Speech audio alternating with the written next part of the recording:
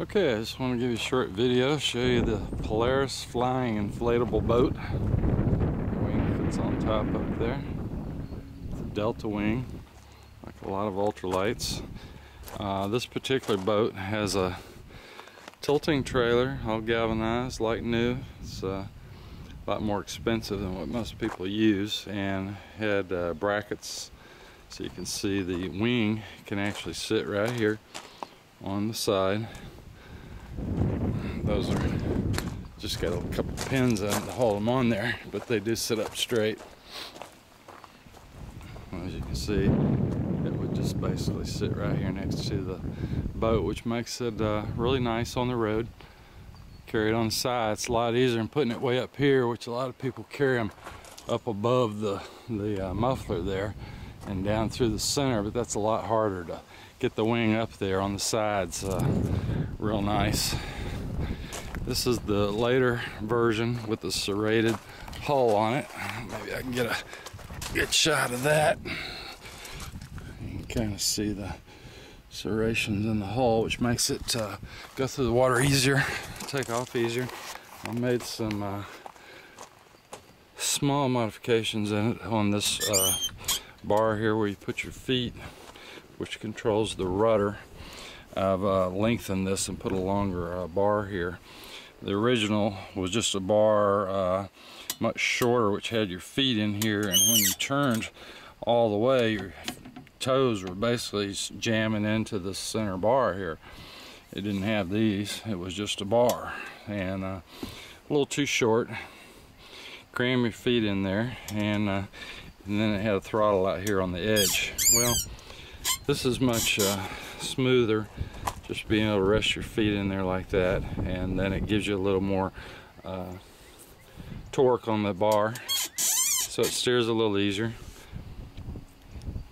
I've made a piece to go on the top up here to throw your Jesus strap, which is what this is. It's a strap that goes, usually just you throw it around there and you throw it up over your wing and loop it, but now as you can see, I'm going to use this at the top, bolt it up there with some U-bolts, and then hook the Jesus strap to that and throw it over the wing. I think it's a little nicer, so that's just kind of a prototype out of metal. If I like it, I'll figured I'd make something out of aluminum. As you can see, the seat's still like new. I had the exhaust ceramic coated in the jet hot marine gold. Of course, the gold kind of burns off. You can see it looks pretty gold right there.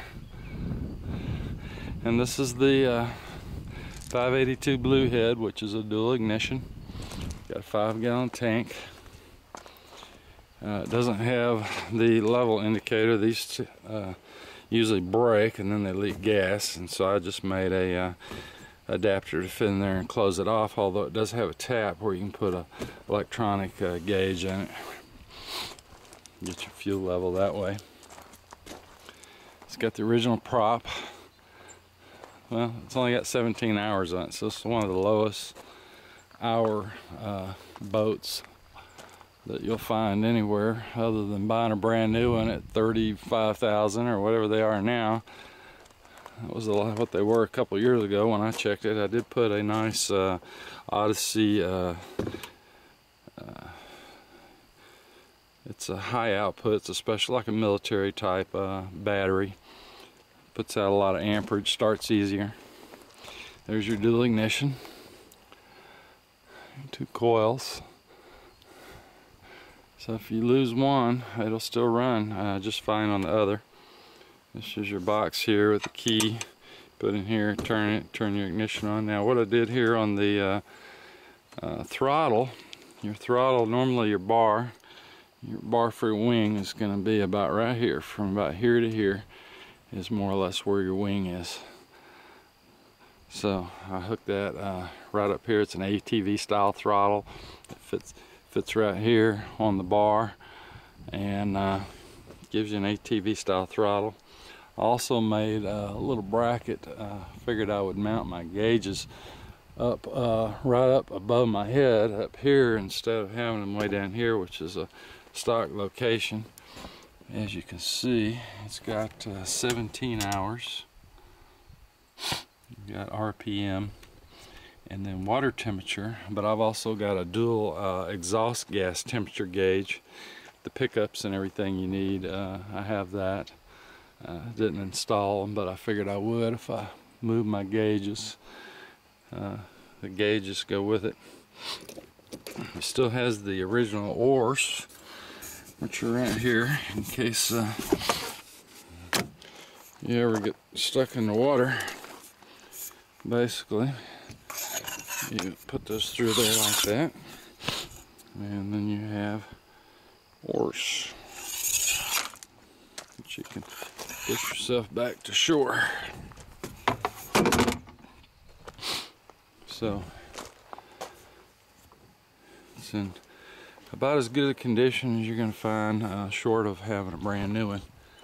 And like I say, those are a lot better, a lot more money, let's put it that way. This pin, if you pull the pin, this trailer tilts, so it makes it a little bit easier to get in and out of the water in some situations. So it's a good sturdy trailer, about a $3,500 trailer. It's got here to go with it. And then you've got the additional air box, which some of them just have filters right on the carburetors. It's an air silencer. I've also put new boots here in this area for the intake. They do tend to crack, so I've got brand new boots there. There's a couple new things on here, but props in good shape.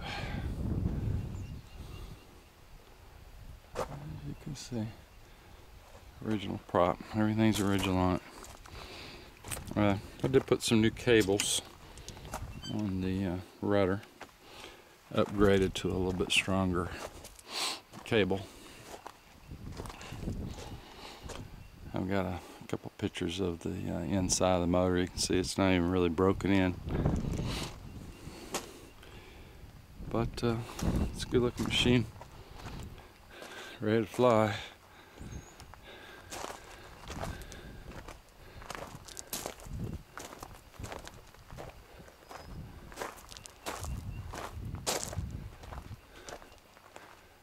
I would get the wing out here, but it's laying in there where it's not easy for me to just get it out, so this will suffice, but the wing's still like new. It's actually with the feet on there the way I did it, I think it's a little bit nicer actually than the way it comes. And moving the throttle up, easier to fly. I like it better that way. And it does have a secondary throttle, although it's broken. The cable end is broken on it. It does have a cruise throttle right here. And I got a cable. I just stuck it in there. But that could be hooked back up. And then that's your choke on the other side. So down here you have an arrangement here for closing the bottom, so you can actually capture some water in the bottom. Once you land, you can pull this shut. It closes off the hole in the back, and it allows it to hold water in here to give you a little bit better, you know, if you've got waves and so forth. Gives you some weight in here, helps you, stabilizes you a little bit. And then the secondary one, this one here, is for the rudder, and it's spring loaded, as you can see. So the cable pulls it down, and then when you get in the air, you release it and it goes back up. So that's not all we can say about it. I've got another one running with the motor running, so that's all we're going to do on this one. Thanks.